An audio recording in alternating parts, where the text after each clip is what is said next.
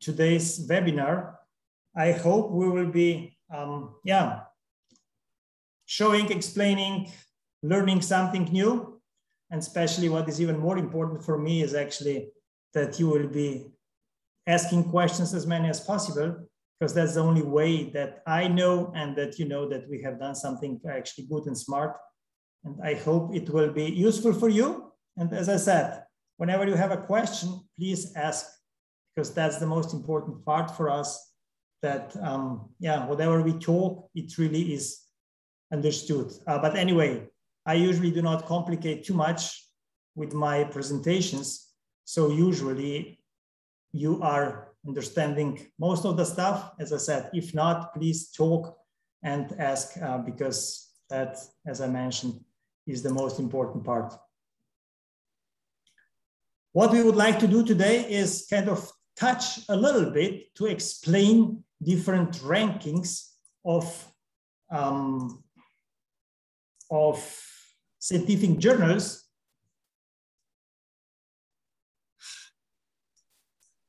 See, that's a catastrophe today. I don't have the pen. I don't have the pen. Now I have it, I hope. Now I have it, I hope I have it now. Okay, is it here? Yeah, it's here, okay. So, sorry, rankings of scientific journals. I try to explain why that is actually good to know, how they are ranked, at what place they are kind of ranked, because that is kind of mirroring in a way the quality of those journals. And definitely that is for us, you actually extremely important, because based on that, you know that actually you are actually in safe hands. And through that, you are perfectly fine that whatever you are kind of reading and whatever you are including into your proposal, into your thesis writing, or after that, actually into your publications, that it should be, could be, and probably has to be included. So that's the first thing. And the second thing is what I would like to talk a little bit about is actually for the ones who are preparing the proposal, or for the ones who are kind of writing up the thesis, a little bit which parts can be actually taken based on different types of articles, as well based on the structure of the article, because that might help you actually quite a lot to understand from which parts can you actually extract your literature or your ideas or your hypothesis or your support for the methodology, as well as which journal article types are useful for this actually exercise. And once again, as I said, you are not bothering me. You can always come with a question, or you can definitely always come with the chat, and I'll try to explain or answer actually all the possible questions. So some questions we will be discussing about today is kind of, the first one would be, does it matter which journal do I take, as long as it's about my topic? Because many times you are doing actually what we have discussed last week, a keyword search, and you will actually see that there are many journals which have touched actually your topic. So the question is, should I go and take any of those journals, or should I do a little bit more actually analysis about the quality, let's say, of the journals? I don't know how you do that, but I have since ever kind of asked my students that they have to find the highly ranked journals, because for me, as I will be saying, this is kind of assurance that they can include those journals into their proposals, into their discussion, into their whatever it is, whenever they're writing the thesis. Then another question is, I don't know if you have ever asked that question, or where have you started with when you were preparing actually your proposal or your PhD or DBA? Where have you first collected the data? What type of journal articles have you taken?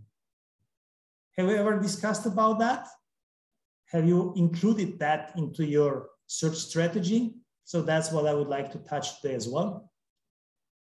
And finally, as I said, kind of how you can extract in a most efficient way, actually, from different parts of the articles you are reading, and kind of link that to the parts of the thesis, to different chapters of the thesis you are writing or preparing. So these are the areas I would like to touch actually today in this webinar. I don't know, can I get any answers to those 3 questions? Are they clear? Have you done that? Are you following those questions and following actually a proper strategy? So tell me, May, what are you doing regarding the first question, maybe?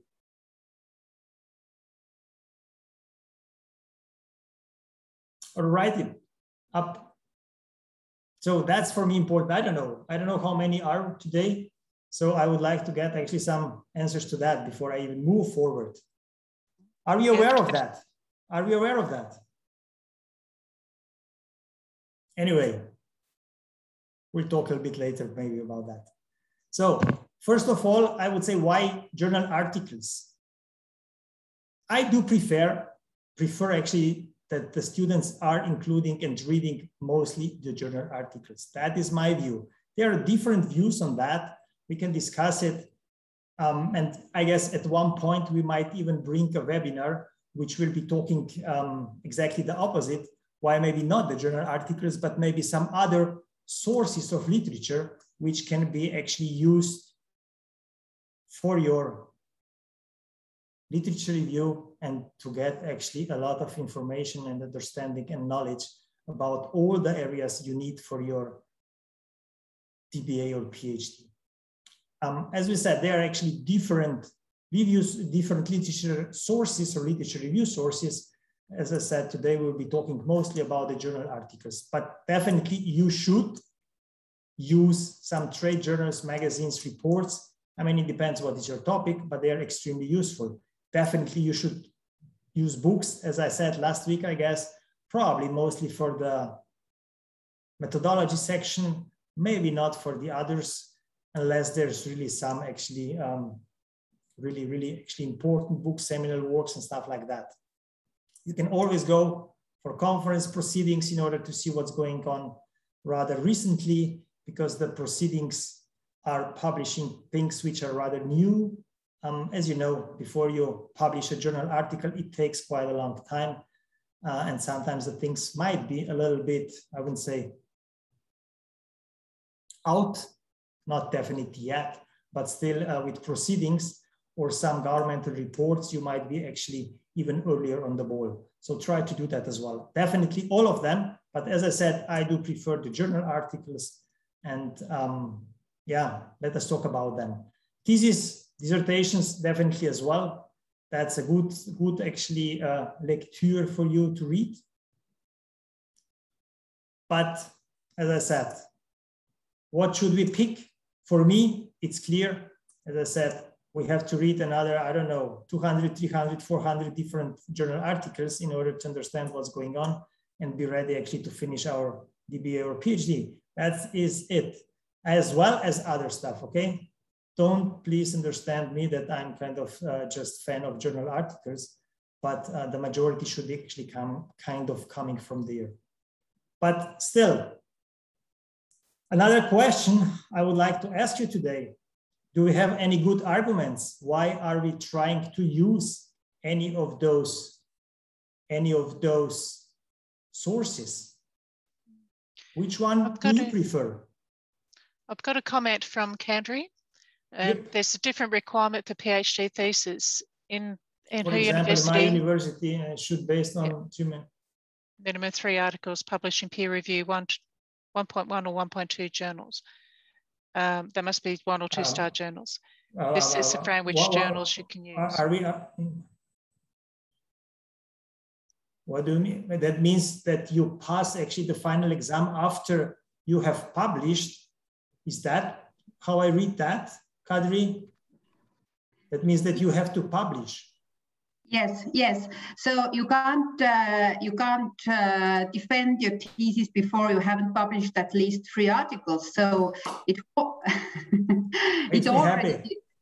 already sets you these certain requirements, which sources you can use in your published work. But maybe my question would be, and I'm actually a researcher, which means that I work a lot with this like non-official academic papers, like papers from real life. And it's always my struggle that how to not split, but how to divide the sources between like literature review part and source of my research data. So maybe there is like my little concern. How can I implement this reports and non-academic papers in my work? I'm researching social innovation and public sector innovation, which means that not all that readings are not like this academic literature, but still like influencing my research. Definitely, I agree with that. I mean, okay, should I go actually and try to answer that question? I mean, in a way, first of all, as I mentioned, we have different other reports actually, which are out there. And especially for you in innovation, probably the things are running quite fast. So you would like to have actually the newest possible papers and the newest possible, let's say, information. For me, the first thing is actually I check who is actually doing the research. That means what organization is doing the research, because that is for me an important source of credibility. That's the first thing. And the second thing is usually the methodology is there as well. So how they have actually collected their data, how they have actually kind of analyzed the data. And in case that is actually sound and good, then you have probably quite a good source and you can use it. But if those two things are not there and are not given, then I do not really like them too much. That's how I see, that's my view. I don't know how you see it, but that's you know, many times you have actually results out there, but the methodology was definitely not adequate. And they even don't want to show it how they do it. That's why I'm saying if you have actually a bigger research institutions or even other governmental institutions or United Nations institutions, or I don't know, World Bank or something like that, they do have actually clear and good research departments. And those researches are done actually usually in a very good way, because they are influencing the policy making for sometimes even the whole world. So they cannot be kind of low quality, and they are taking really care of that. But that's, I kind of, you know, that means who is doing the research, kind of the researchers and their credibility of the institution, and as well the credibility, or let's say the checking of the methodology. That would be actually for me the important thing. But on the other side, you do have actually some internet pages, kind of forums and stuff like that, where you see who is publishing there or who is talking there, and how, let's say, serious this as a source is or might be. And sometimes those areas or those forums might be actually a good data source as well. So that's how I see it. I don't know if you're happy with my answer, but that's how I see that area of the question. I would say that it's also probably a matter of this balance. It is, but information or a tip what I get from my supervisors, that you can use also this like non-academic papers, but you can't use them too much. So you have to assess whether including this information is like so beneficial.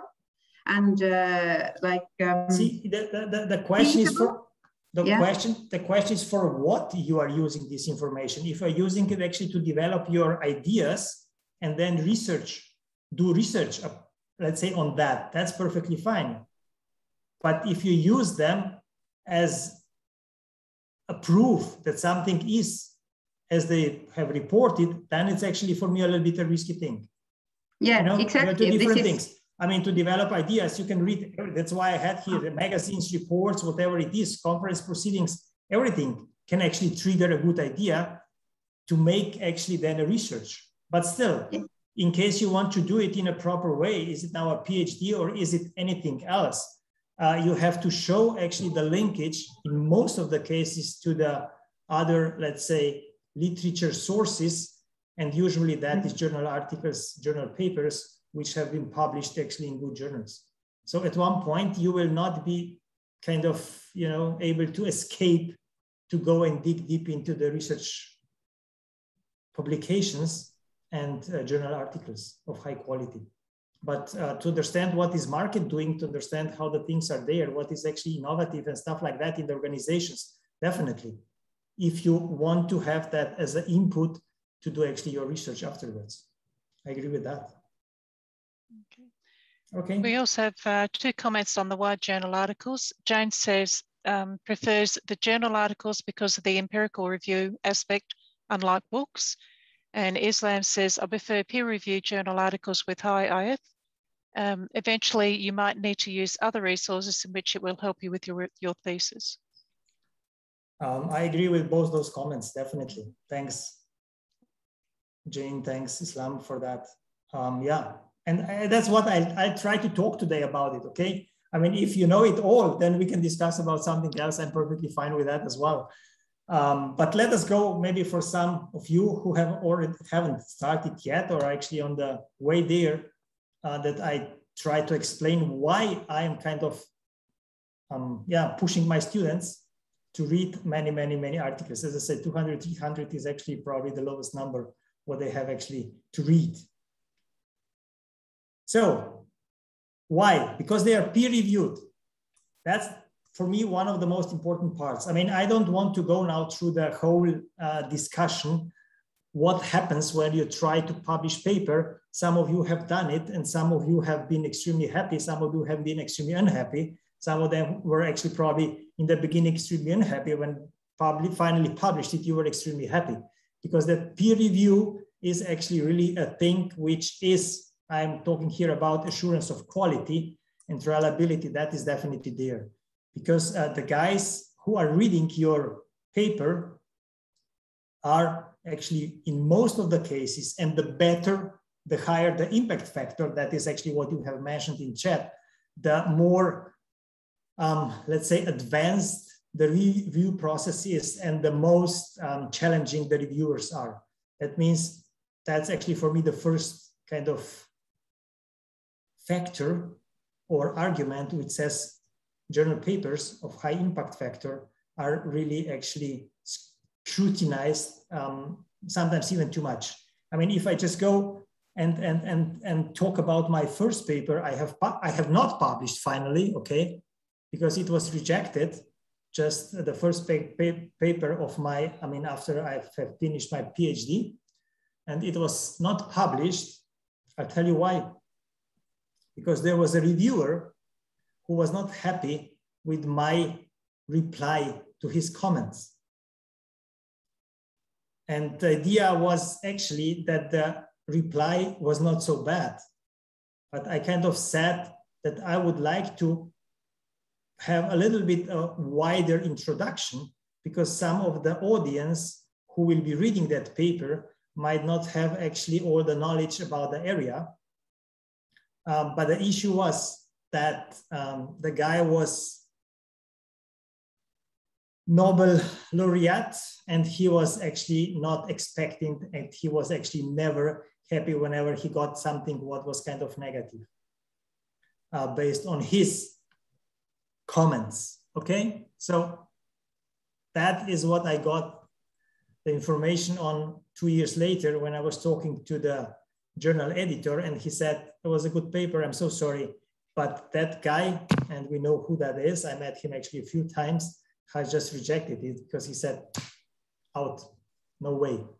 That was something personal rather than actually on the, let's say, based on different arguments. But once again, peer review actually is really a process, And some papers, I mean, I can recall we have been actually fighting for more than 1 year to kind of answer 2 or 3 rounds of comments and of feedback from different reviewers. So that's for me the most important part. Definitely there has to be sound methodology, because if there's not given, then the reviewers will never actually kind of let you go.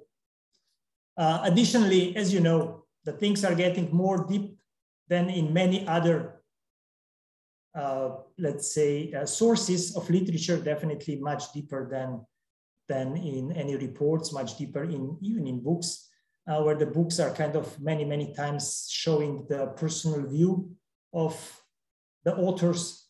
So this is much more kind of independent.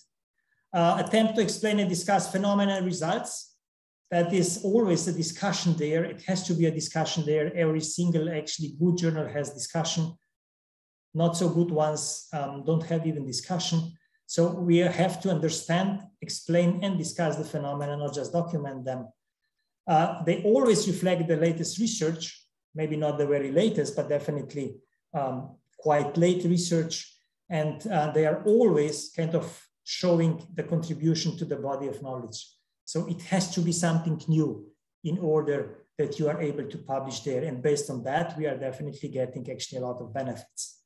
In the limitations, they highlight what we don't know yet in a way, and what hasn't been done in a proper way, or in the research gaps as well. And on the other side, in the section of the future research, they are highlighting what we could do next. And that is actually another positive thing of those journal articles. So for me, once again, the most important factor is peer-reviewed, because as I said, we have done that many times. And in most of the cases, it was a suffering actually voyage before we have published in any of those good journals. And that is for me one of the criteria which tells me that we have to do it in a good way. And that means that everybody who is reading that afterwards has kind of assurance that the papers have been written in a good way. I don't want now to go actually in another, let's say, maybe negative area of publishing, because that's not the, let's say, focus of my today's webinar. So I don't know how good you are familiar with different journal rankings. Have you checked that? I don't know what you are following. As I said, I have here actually one Islam, and Jane said impact factor. Is there something else? Are you following any other of the rankings? Do we know any other one? ABDC, yeah, okay, I'll talk about that as well.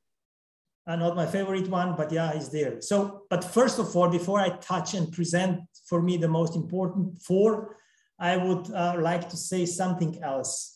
You know, for each of the journals, and that goes actually back once again, back to the quality of the papers which are published then in the journal, is that each of the journals has to fulfill criteria to be included in one of those rankings. And that's not the easy, cheesy stuff. I mean, I recall when we were trying to actually establish one journal, which had actually a history of almost 20 years. And then we said, okay, we want to go one step further. It was a painful actually work. Before we actually finally came into the Scopus, it was 3 to 4 years of extremely a lot of work, and actually really fight to get good journals, good papers, to get actually good authors, to get actually cited afterwards, because that's extremely important, and things like that. So each journal has to fulfill criteria, as I said. That does not mean that you just want to be part of a ranking and you will get there. Definitely not, forget it. So that's another, for me, criteria, which, as I said, fulfills my request of quality for different papers, for different journals, and through that actually for all the papers which have been published in there. Maybe not all of them, but let's say 95% of them are then following actually everything what this has been actually required. The first one, and for me the most important one, is journal citation reports, and that is what we usually know and we actually mention kind of as an impact factor. And that is actually even the let's say, that's known because there were actually different owners, let's say, of this one. But anyway, here we are talking about the impact factor. For me, as I said, the most important ones. The second one, but I will not go now and discuss everything. It's written how they do it. It's usually counting in a way the number of citations, in this case, during the last 2 years. And then in the next case, when we are talking about Scopus, we are talking usually about the last 4 years and things like that. I mean, I will not go now into detail how that is actually calculated, but you will see I have a slide which tells about that as well. The next one for me is the Scopus. Usually we do have some more journals in the Scopus database than in the Web of Science database. So that means, but still, that would be for me the second choice. I'm talking about me personally, okay? And then, as Islam has mentioned, ABDC, but that is kind of rather the business schools in Australia, but in a little bit, I mean, the selection criteria is maybe not so clear, and some of those, let's say, levels are done a little bit on the, how should I say, not really everything is justified through the numbers. What's maybe not the nicest way of doing it. And then we have the English system. It's ABC, Academic Journal Quality Guide. That's the third one. The fourth one, which I would kind of consider as the important one. Probably, as I said, I would go with, me personally, Impact Factor, Scopus, ABS, and then maybe theoretically with ABDC as well. But yeah, that's how I see it. Okay, I've got 2 questions here. Okay, sure. One is it bad to cite an article from a predatory journal? See, I mean, is it, I mean, the question is how you define now that actually. Is it just because you have to pay for it, or is there something else, Nasreen? How you would kind of characterize a predatory journal? Is it just payment or something else? Because we do have actually some journals where you have to pay that you get published, but still they are actually not I mean, they are good.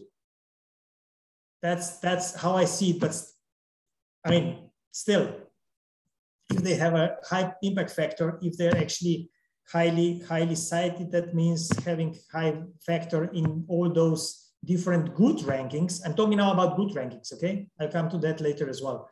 Then that could go as well. You know, we have paid actually 2 or 3 times. For example, for a sustainability journal, it actually has quite a nice impact factor. But yeah, it at one point that will actually anyway probably make them not so interesting anymore. Not just because of the payment, but the quality is getting usually, after you have to pay a lot, lower and lower, because many times the policy is to publish as many as possible. But if, as I said, if that has a nice impact factor or something like that, I mean, you know, any other factor, it's not so bad. Importance of impact factors depends what is your strategy in publishing. Do you want to publish consistent?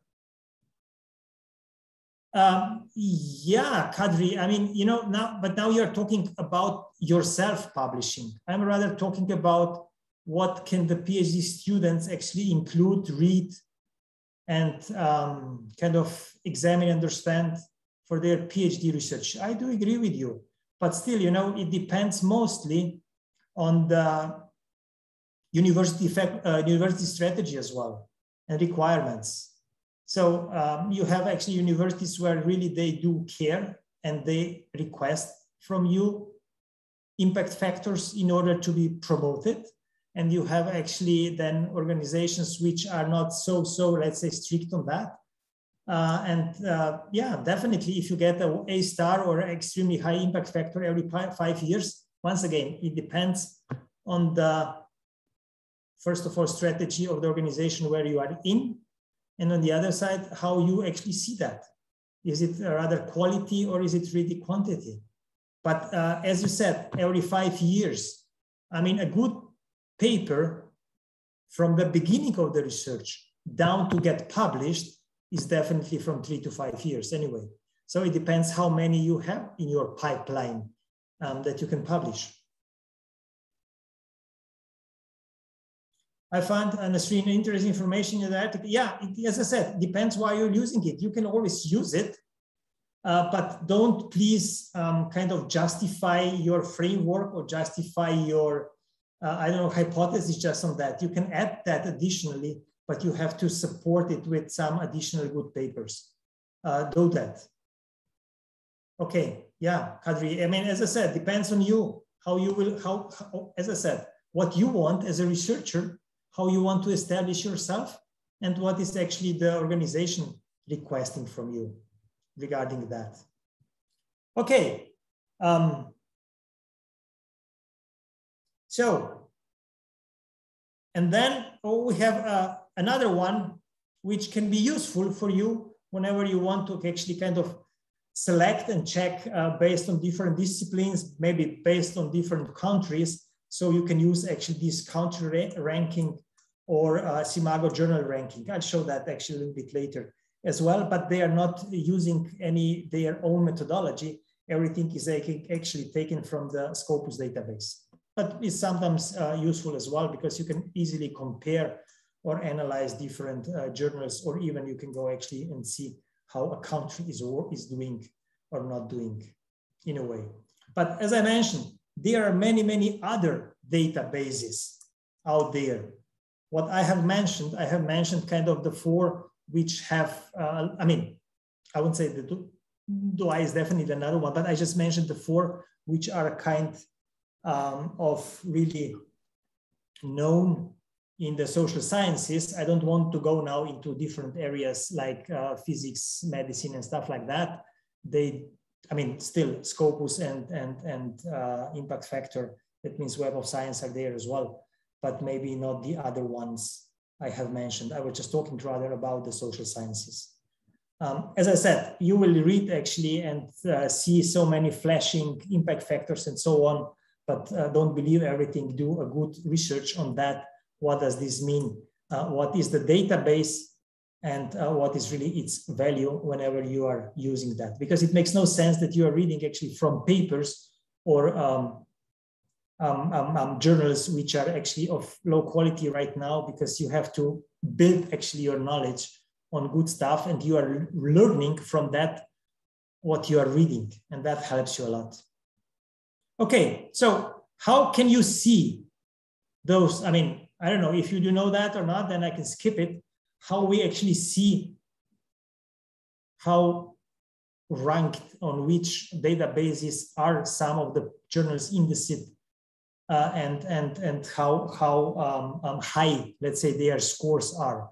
I just took a Journal of Cleaner Production, one of the journals I have published as well. Here you will see under abstracting and indexing, each of the journals has that actually, in which databases are they included, and they are even more. They are at the first page, just including presenting actually the more, let's say, renowned and recognized databases. But here is written site score, that is actually for the Scopus, and here we have actually impact factor 9.2. So if I go one slide further, I'll touch now first the impact factor. As you see, 9.2 is rather a high impact factor. Whenever you see something like that, you will definitely know that you are reading a really good journal, especially in the social sciences.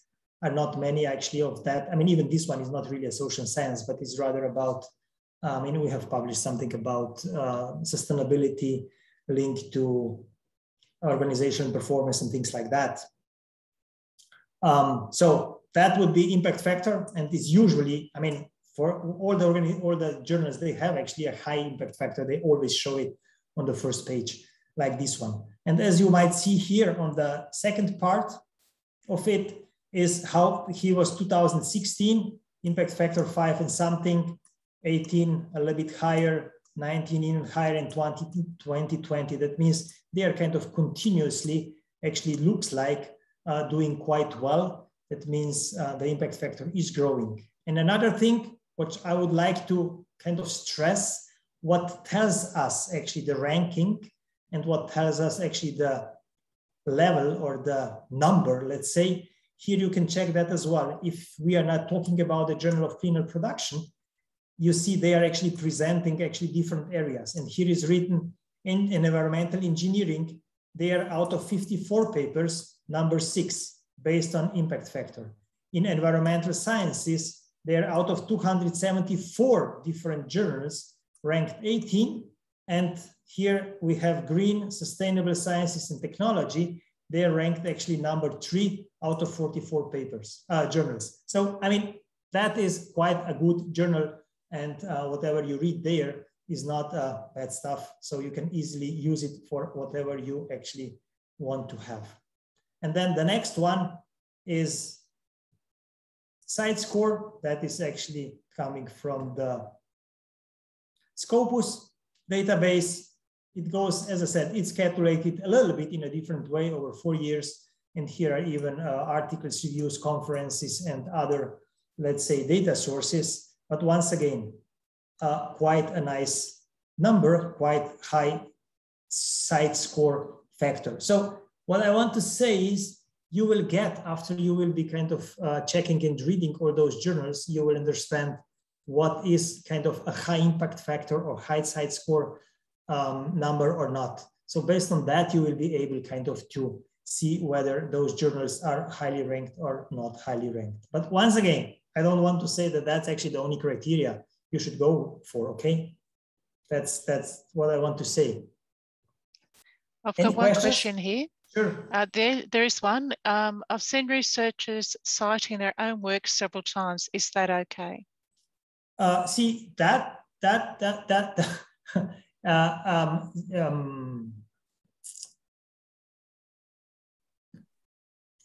should we start now talking about being actually ethical and stuff like that? I mean, in some cases, you do have to kind of cite yourself as well. I mean, we do that because, for example, if you have the same project and you have published, let's say,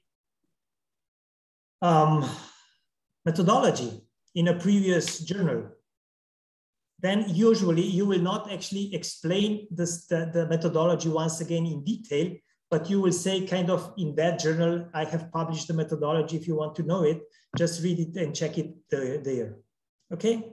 But right now I got what you mentioned right now. I recall it was exactly the Journal of Cleaner Production.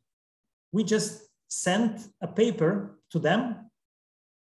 I was the next morning actually at a conference in Rome, and I met the editor.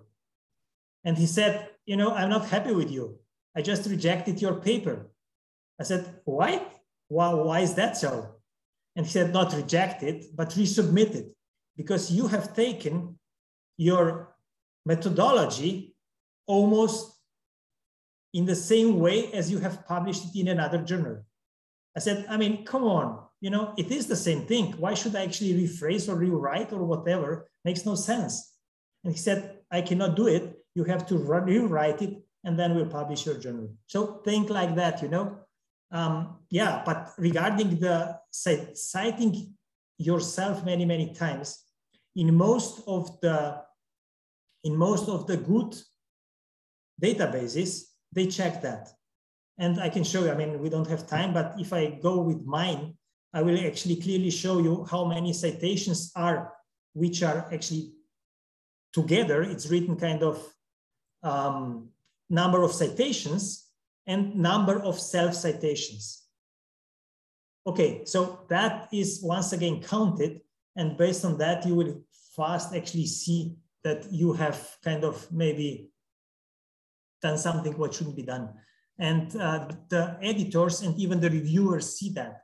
If I see a paper, when I see that there are actually 5 or 6 or 7 actually authors, let's say with the same name, I would definitely say that's no go or something like that. That is not working. And the reviewers know the names of the authors and they actually kind of act on that. And that's definitely not a good image if you do something like that. Okay, so here's another journal. We published actually some time ago here as well.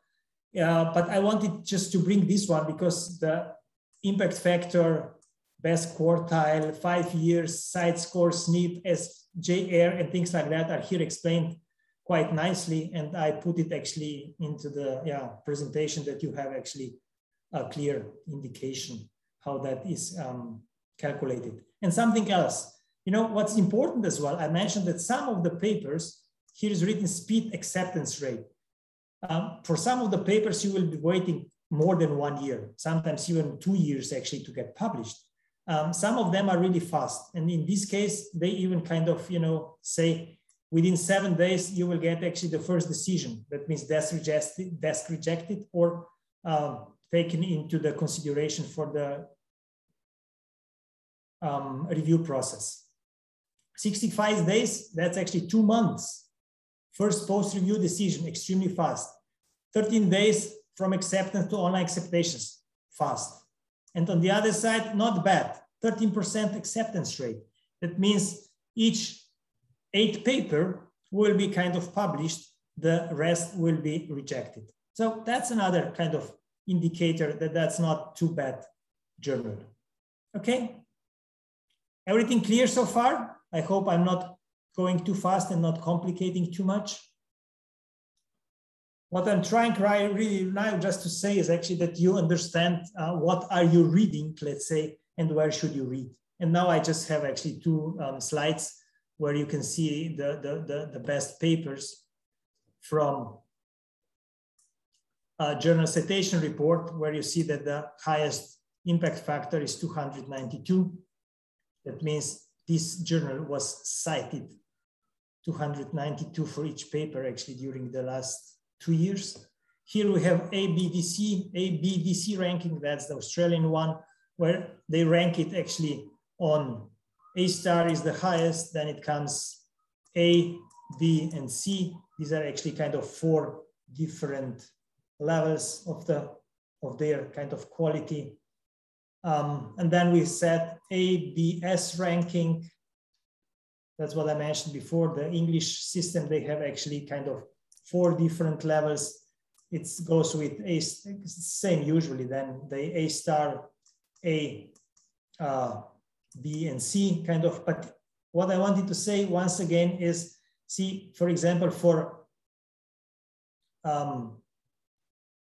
one area of management, you have here actually just one, which is actually grade 4. And then you have, I don't know, what is it here, 4 or 5, which are grade 2.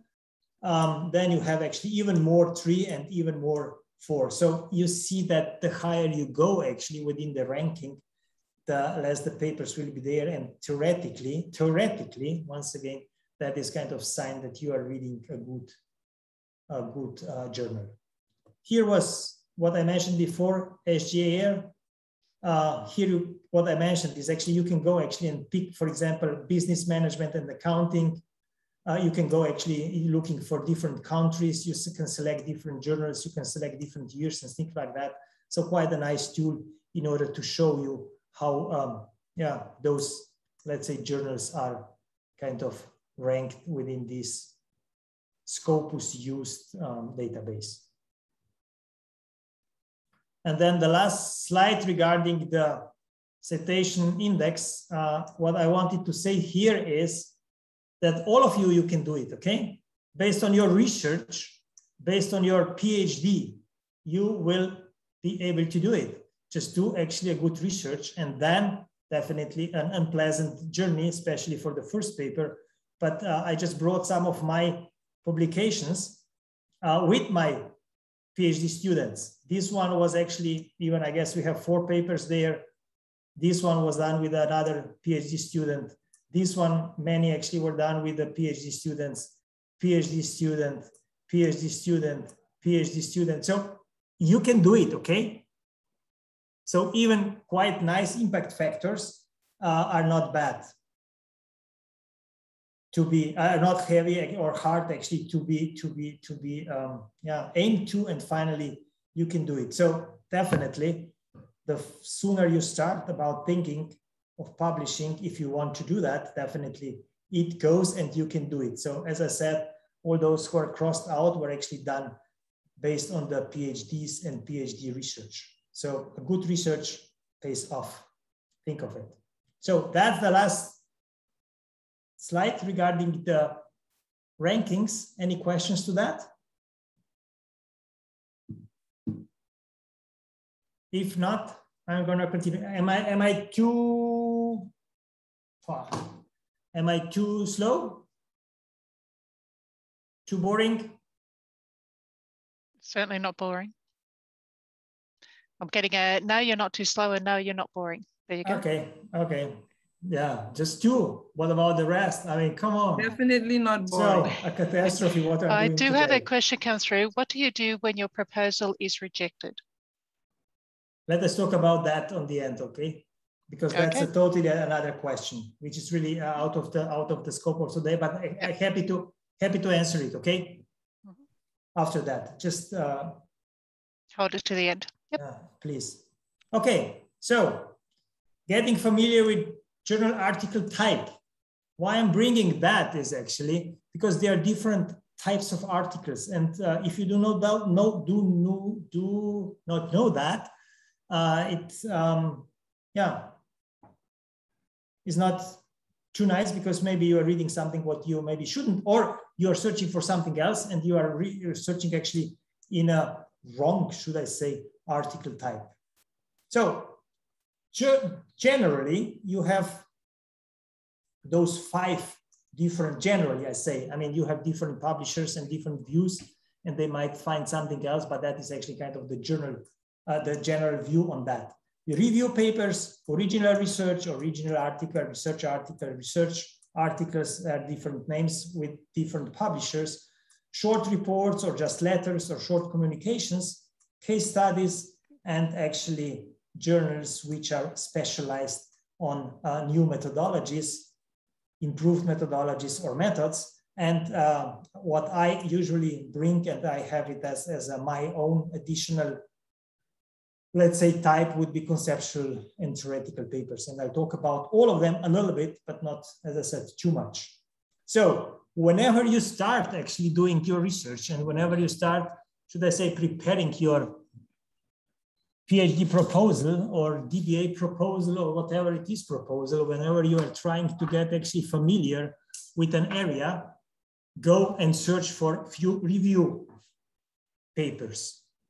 Please do that, because they're really explaining the current state of the play of the knowledge, and that will give you actually the best overview of what's going on right now. As I say, I'll not go into every of the details, but review articles provide a comprehensive summary of research on a certain topic. And if you actually combine that they include usually at least 100 papers, that is a really nice overview paper, a nice review about your topic. So you will find actually really a lot of information in there. And they are actually state of the field, state of the art, okay? It's important to start with those ones to give you the wide actually overview. They're often written really by the leaders, and then you can even actually search, keywords with authors, and you will see those guys have published quite a lot, because that's why they were invited to write it. And it is I wrote here, reviews are often widely read. If you look actually at the citations of those papers, you will really see that actually many have cited them finally, especially in the introduction or chapter, and often actually in their literature review chapter. So start with those ones. I really kind of recommend you, whenever you are new, especially for the new researchers or for the new DBA students, PhD students preparing your proposals, that's the way how we go.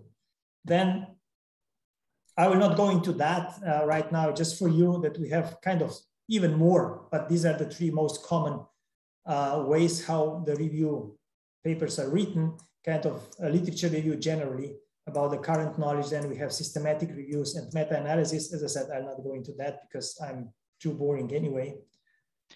Read that and check that.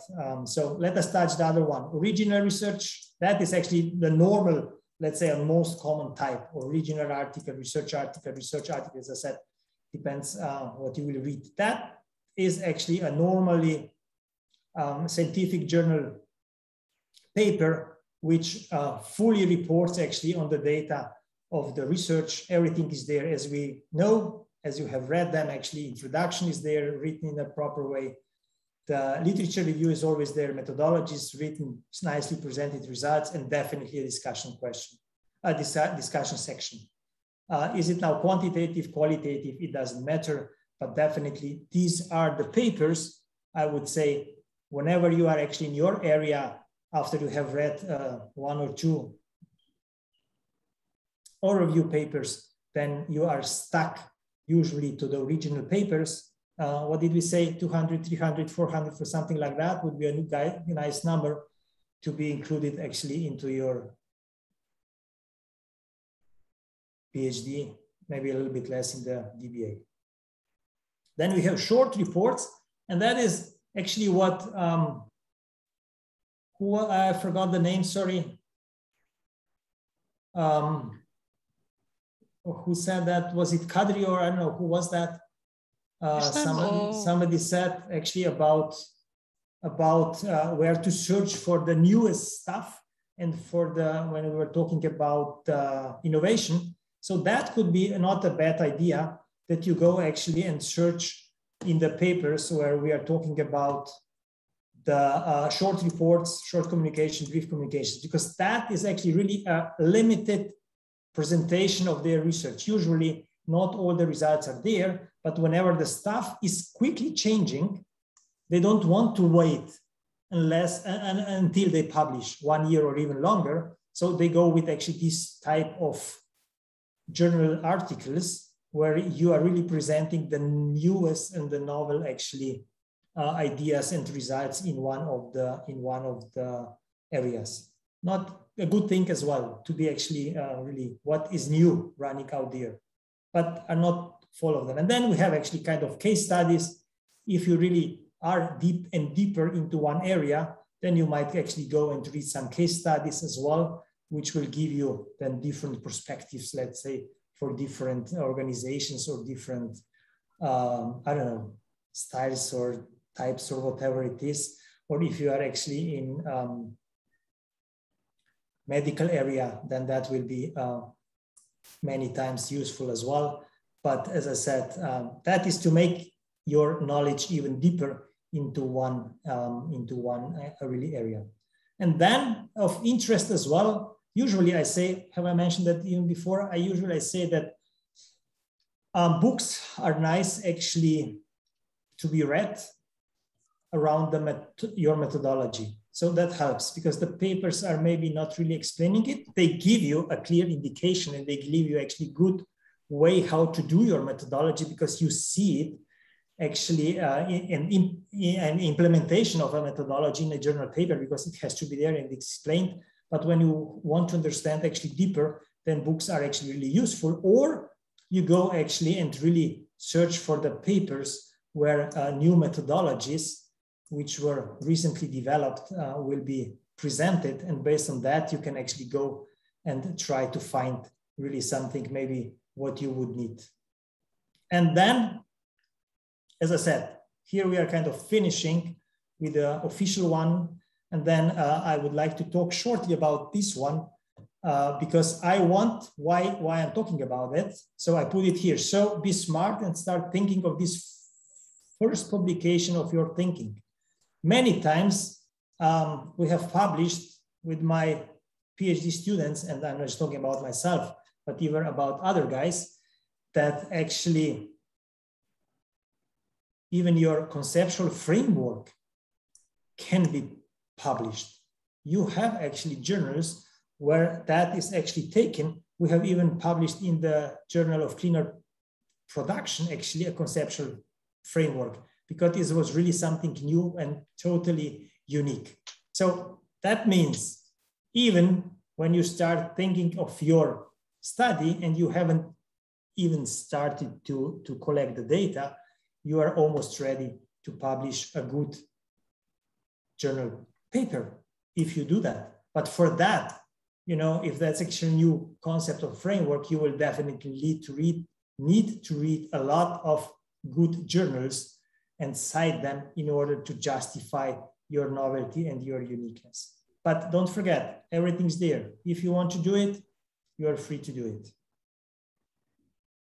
Okay. Anything regarding the different types of journal articles? No questions. No questions. I'm sorry, we do have one. Nasreen, which one is the preferred for publication, original article or conference proceedings? What do you mean for publication, for your publication, what you would like to do, Nasreen, or? Yes. See, they are two different, totally different things, actually. You know, conference paper presenting at the conference is actually, in most of the cases, not so challenging as doing that actually, or publishing in a really good journal. Though there are conferences where the rejection rate, let's say, or acceptance rate is low as well. So you have to actually bring that stuff at a high level as well. But still, going to a good conference can be challenging, but publishing original paper is even much more challenging, because in a conference, you are usually focusing on your research and trying to show what is kind of new, and you don't have to kind of establish the whole, let's say, framework around it and justify your research question, justify your let's say, hypothesis and things like that, present a really clear and justified research gaps and stuff like that. So it is much, much, much easier. And it is counted. I mean, we can go back to somebody, I don't know who was that, who was talking about publishing. So it is counted at the university level or in the academic level, much, much, much lower. I have one more question is, Jane, can you clarify the difference between a review and a conceptual article? And conceptual? Yeah, sure. Once again, when we are talking about the review paper, we are talking about review across an area, usually, research area. And in there, you are taking usually the 100, let's say, most important papers which have published around that topic or around that area. And based on that, you are kind of, first of all, giving a good background. Then you are actually talking about the state of the art of the research area. And then usually, you have to kind of even start talking or presenting what might be actually done in the future. So what are actually the new avenues in this research? Okay, when you go back to the conceptual or theoretical conceptual paper, that means that you even do not have any data yet. Okay, you are just trying to present your conceptual framework. Let's say, I don't have them today, but you guys usually use them actually. I know if you have your conceptual framework, I don't know, have no idea how that could be, okay? Let's say these are your different constructs or variables, and then you have something here, and then you put that actually into a new relationships or something like that. And that is actually then really clearly justified with literature. And usually you will then maybe add additional hypotheses or propositions and justify them as well. And based on that, you will kind of conceptualize actually one topic in a new way, totally new way, or from a different perspective. and that would be then kind of the conceptual article. So without any data, just based on the previous literature review. Is it okay, Jane? Have I answered? Yes, yes, thank you. Thanks, sure. Okay, if there are no questions, then let us go to the your last part, almost last part. And here I'm kind of touching the third question from the beginning, where I would like to make the linkages between the article structure and your thesis. So in a way, what could be taken from different parts of the journal article. That's a typical structure, as we all know, and that is actually really close to that what you will have to write in for your thesis as well. Doesn't matter, DBA, PhD, abstract is there, introduction is there, literature review is there, methodology is there, analysis results is there, discussion has to be there, conclusions, implications are there, limitations, future research, okay, references as well. So this part is definitely in every thesis, and it is definitely included in every of the good journal papers as well. So don't forget that. So how you read that? How can you analyze that? How can you actually kind of critically read the papers, and how you can actually link then the abstract to your actual thesis? Where will you put that information? Where will you put, I don't know, information from literature? Where you put limitations and stuff like that? So is there any linkage between your thesis and the journal papers? That's just the last part. I mean, you know it anyway, but mainly just to refresh your views. Because the question I am asking you right now, is there any section which is more important than the other one? Would you kind of prefer to read in a paper just, I don't know, introduction and maybe just literature review, or maybe just discussion, or I don't know, maybe just future research? Is there something like that or not? You, Kadri, would read discussion and conclusion. Okay, but why would you do that?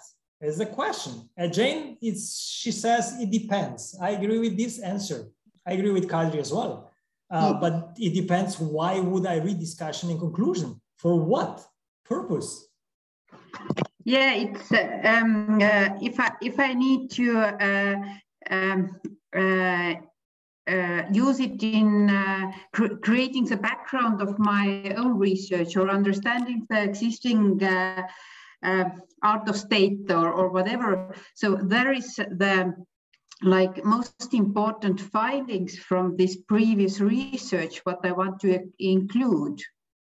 Okay, I do agree with you. That is for special purpose. I agree with you. Yeah, definitely.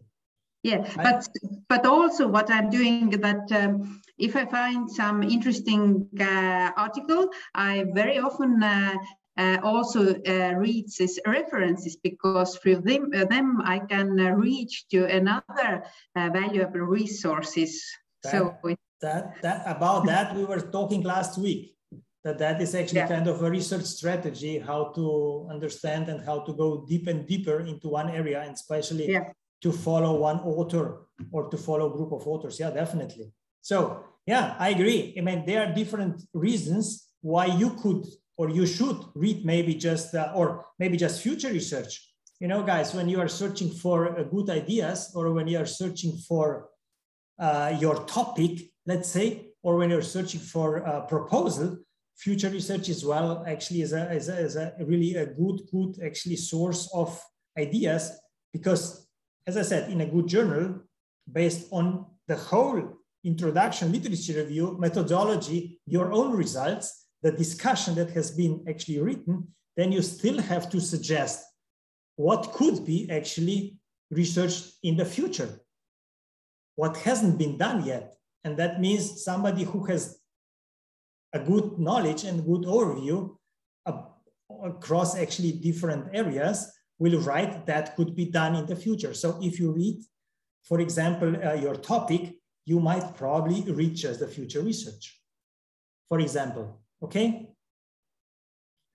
I have two comments. Actually, to decide, I'm reading from Islam's, actually, to decide whether it related to what you search or not, you need to read the abstract first. Yeah, could be. I mean, based on the abstract, I'll talk about in a minute. Based on the abstract, you are getting the background, you're getting the overview, especially in case if the abstract are structured, that gives you even a better indication because you have then background, you have then methodology, you have then actually the reason, and then you have actually the conclusions. I agree with that in a way.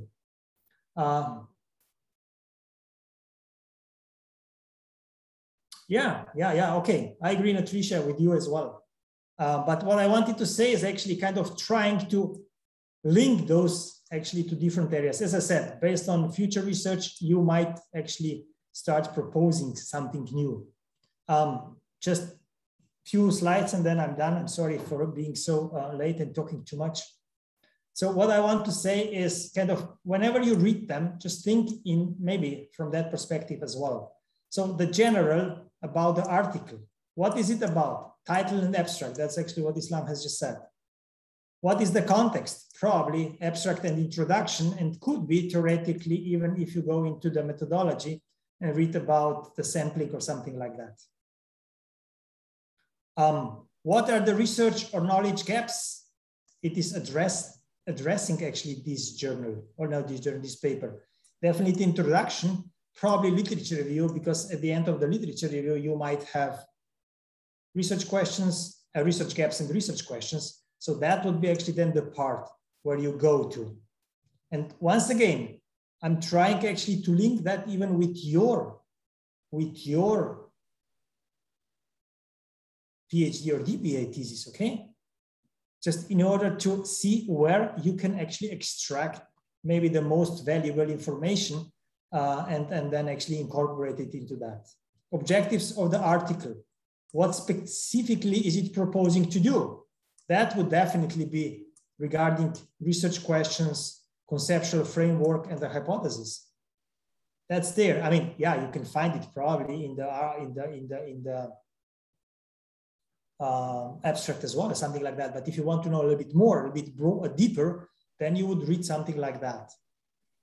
And the methodology one is extremely important one. I mean, don't forget, don't skip methodology, okay? When you're reading something, sometimes for some of the students, it gets boring at one point. Don't do that, because the methodology is one of the most important parts actually of your thesis. Methodology has to be really developed in a most, best possible way, I would say, because if you screw up with the methodology, then things will not be ending well. Don't forget that. So read actually and understand whether is it qualitative or quantitative, how they have done it. Is it case studies, how they've written actually their interview protocols, how they were written, how they were asking the questions, were they focus groups, were they individual, how was actually informed, how they were, things like that. You can even read here about the ethical approaches and stuff like that. Do that. The same thing is actually with quantitative. You know, the surveys. So many students think, building up a survey is easy, cheesy. Forget it. Read a lot about it and you will understand it. Okay. Is it now mixed methodology, even a better way of doing it? Maybe it helps you to understand that about the research design, sampling. So extremely important. Don't once again screw it up with sampling, because maybe you will not be able to use the analytical methods you have kind of picked, selected, because your sampling will not be good enough. Something will be missing. So read that. And then definitely we're talking to analytical procedures. Doesn't matter, is it now your proposal or is it actually actual thesis? Even in the proposal, you have to understand that. And you have to show the committee that you are understanding and you are actually kind of aware of different analytical methods which might be used. Doesn't matter, it's now qualitative or quantitative. Everything is there. And if you don't get it, then you have, as we said, other types of papers where actually methodology is even explained in more detail, or you just grab a book and then go actually deeper to understand it. And then, okay, what did the study find? Definitely results, and these results will be actually included into your, definitely your discussion. These results will be definitely included, I mean, potentially included in your literature review, maybe even in the introduction. What is the meaning of the findings, and how do the results relate to what is already known? Definitely discussion. And don't forget, to write a discussion is extremely tricky. Most of the students have issues with discussion. And who has actually issues with discussion? Unfortunately, I'll be unpleasant now once again, and I will say the ones who have not read enough, the ones who read actually enough. They find it easy to write a discussion. They find easy to write a literature review. They find easy to understand actually how to write the introduction, how to write the conceptualization. So read, and once again, read as much as you can. And definitely discussion is an important part, probably the most important part of your PhD anyway, or DBA. So yeah, read many discussions in order to understand how that goes. And who said that just a few minutes ago, I guess? Referencing, yep, back to existing literature, extremely important, because you will see the authors, you will see actually the groups, and you will see the journals which are actually writing a lot about topic. So another way to find them much easier, and to read them, because they are actually really, let's say, good in that.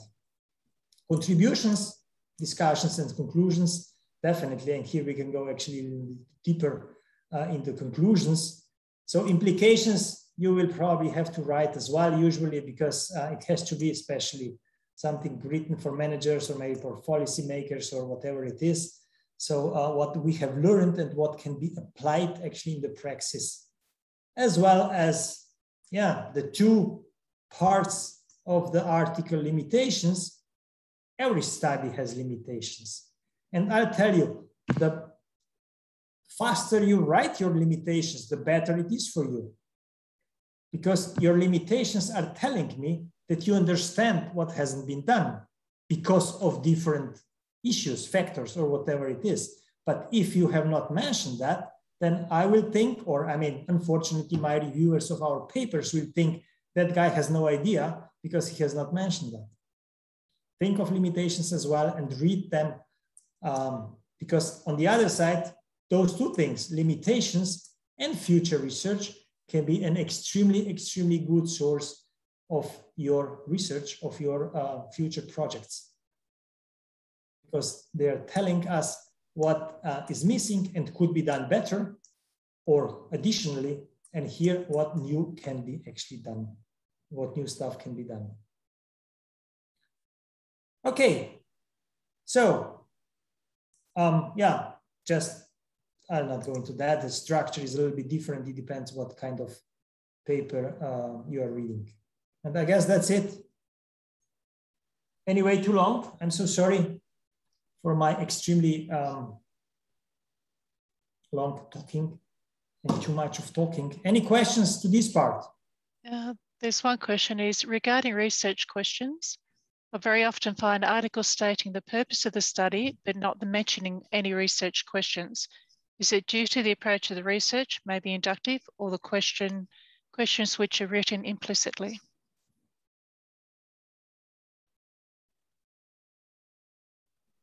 See, I mean, no. I mean, every research has a research question. I mean, I have to, but it depends once again on the journals and policy of the journals. See, if you go to the, let's say, I mean, once again, you will definitely see in many journals that they are asking and requesting kind of research gaps, requesting research questions. and things like that, that they're actually clearly written. Some of them not. I mean, I have even, not many, but some of the journals even don't ask for discussion. I mean, forget it. If there's no discussion, there's nothing there. So once again, Nasreen, I cannot tell you which journal that was in a way, but check it, whether that was actually a good journal or not a good journal, because you still have journals which are there just in order, I don't know, to publish whatever it comes. And they're saying we are publishing, you know, but it has nothing to do with inductive or whatsoever, because you start usually with a research question. I mean, as we said, research question is informing your framework, and framework and research question are actually informing your hypothesis. Hypotheses are actually informing your methodology. So all those things are kind of linked. But could be that that was not written in that way. That's really a kind of a research question stated clearly. But the purpose and the study and research question are not always the same, but yeah, in a way are linked. Definitely, I agree with that. But the research question informs and tells you really a little bit more than just the purpose. I also have another question is, why would certain thesis and dissertation be embargoed? Sorry. Why would certain thesis and dissertations be embargoed? Where's that? It's usually when you register your thesis or dissertation, okay. the university allows you to embargo for a period of time.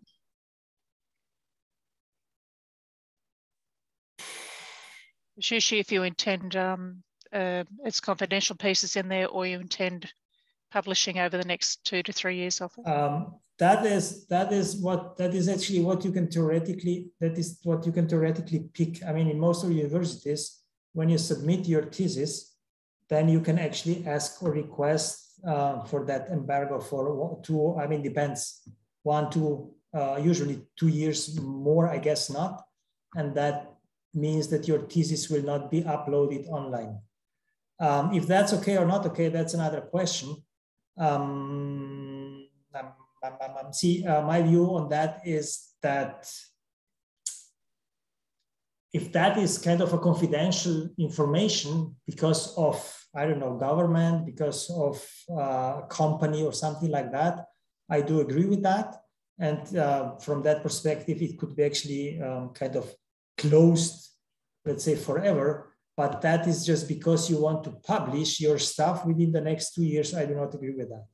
Because usually somebody is not able to, if that's a good research, nobody will be able to do actually the same stuff so fast that could actually kind of be faster than you are. So that's my view on that. And I don't want to go into detail right now, but I guess we will be having another webinar. We just planned them yesterday or 2 days ago, where we will be talking exactly about that. We'll be talking actually how students, together with their supervisors, can plan in advance what to publish, where to publish, in order to, first of all, motivate the students to publish. And on the other side, actually to make it much easier. And you can clearly do that well in advance while you are actually planning your research, even before you start. And while you're writing your literature review, as I said, you can think about a conceptual paper or very different things. So think about that, as I said. Everything can be published, whatever, not in a bad journal, in a good journal, whatever is done actually in a proper way. And most of you, I hope, I guess, I expect will do exactly that. Just, no more comments on that. So hands-on will not be done today because, as I understand, I'm anyway probably too late. My screens were done today perfectly fine. I didn't even see the time. So that's why I was free to talk as much as I could. I'm kidding. So hands-on, what was meant, but really do that.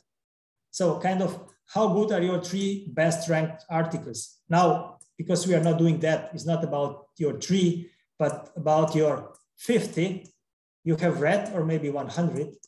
And I hope that from now on, you will be following the rankings as well. Check that, be aware of that, and really try to read actually those articles which are ranked in good databases, which are highly ranked in those bases. And what I show you actually there, you know, being in an area, the third best journal, that makes sense of reading it. Being, I don't know, 10th out of 240, it makes sense to reading it, because you will spend exactly the same amount of time to read a good journal or a good paper in a good journal as much as you will actually spend time of reading a paper which is maybe not of that quality. Maybe, I'm saying, okay, maybe. I don't want to say that the papers in lower ranked journals are not good. I have never said that, okay? So time is running, is over here probably. I'm sorry for that.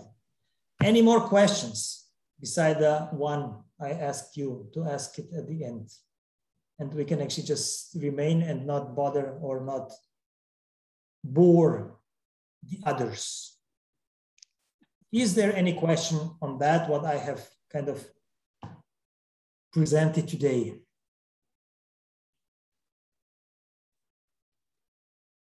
Everybody already disappeared, everybody already slept. Yeah, definitely quiet. It's extremely quiet. Was it so annoying? No, they found your presentation always enlightening. Not sure about that, but thanks for the roses or flowers or whatever you want to give me right now. I'm happy with that. So any questions, guys? I mean, you should unmute yourself. I mean, I've spoken now for, I don't know, 1 hour and something. Oh my God, 1 hour and a half almost. Sorry for that. So now it's your turn. Nope, all good. Better that everything's good. I hope.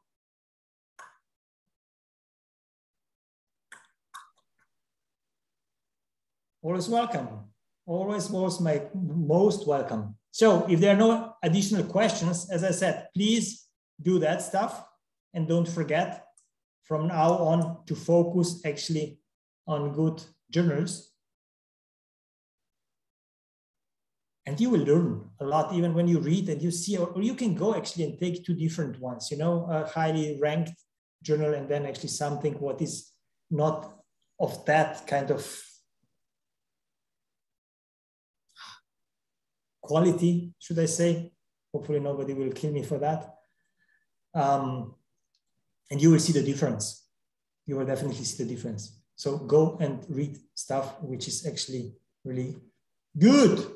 What's written here? Are they good enough for you? It's about you and for you.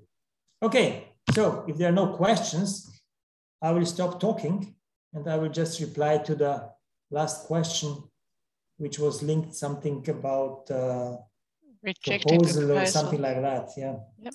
So I'm going to stop recording now. Okay. Thanks once again.